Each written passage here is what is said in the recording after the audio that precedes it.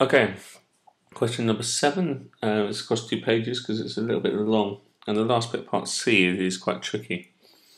This time we're told lots of information about Ronan, who's designing a game with some discs, and he's got a set of discs here. Let's call this set 1, and he's got a set of discs 2, which are 2, 4, 6, 8, and these ones are 1, 3, 5, 7, 9. Now, a player in this game, a player turns over one disc from this set and one disc from this set and adds the results up. And you can see inside the table they've started to add them up. So if they get 1 and a 2, that adds up to 3, and so on. So all you've got to do is add up the missing entries in the table, which is okay here. So if they get a 7 and a 2, that's 9. 5 and a 4 is 9. A 3 and a 6 is 9. And a 1 and an 8 is 9. And I hope you can see there's some kind of diagonal pattern, but let's just check that this works out. 7 and 4 is 11, because sometimes if they don't go up by the same amount each time, then this pattern won't follow.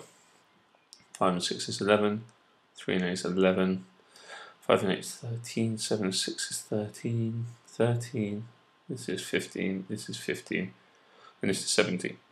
Excuse me, so that's just 2 marks for adding up those numbers, which is quite easy 2 marks, I think. Now, what's the probability of getting a total less than 6?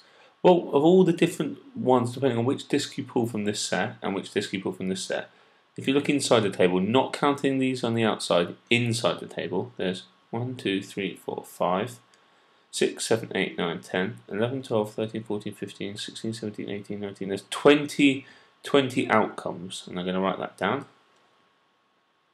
20 outcomes, and these are all the different scores. Now, a total less than 6, well, that's 5, 5, or 3. They're the totals less than 6. So there's only 3 different ways of making that. So the probability of getting a total less than 6 is 3/20ths. 3 literally 1 out of the 20 total. Now let's look at that part C. Now I've copied the table across here and it's all filled in already. Now Ronan uses this game to raise money for charity. Each player pays 20p for the game. If the player gets a total of 13 exactly, they win a bar of chocolate, and it costs Ronan 50p for each bar of chocolate. After 100 people play the game, show that Ronan would expect to make £12.50 for charity. Okay, so again, we've got the answer here, and we have to show how it gets that. Well, the probability of a win, well, you can only win if it's exactly 13, not more or less exactly 13. So there's only 3 options here, like before. So the probability of a win is 3 out of 20. So if we work out what that is as a fraction, we do the top divided by the bottom, we get 0.15. Okay, that's the probability of winning. So in 100 games, which is what Ronan's doing, 100 people play, you're going to do 100 times 0.15, which comes out as 15 wins. So he expects in 100 games for there to be 15 wins based on the probability. Now it might not be exactly that, but that's what he's expecting in theory. 15 wins. That's worth a mark.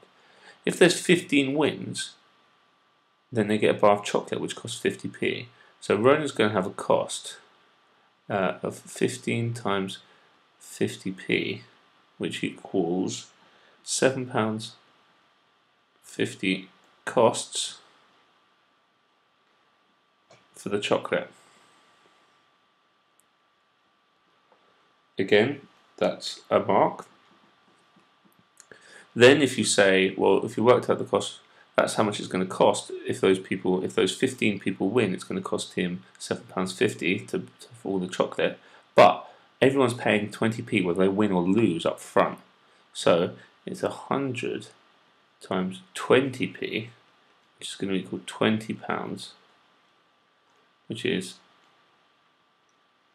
expected. Well, we're going to call that takings. Okay, so we're expecting to have that in. So if you worked out that there's £20 expected to take £20 for customers, but you're going to have to pay £7.50 in costs, all you've got to do for the final mark is do 20 minus 7.5, which equals £12.50 profit. And the profit we just got from taking the £7.50, the costs, away from how much you expected to make. and that leaves you with the £12.50 which he's designed, he's going to give to charity. Okay, so this one's a bit weird, you might have to go over especially this first bit here, go back over it and see if you can understand what I've done.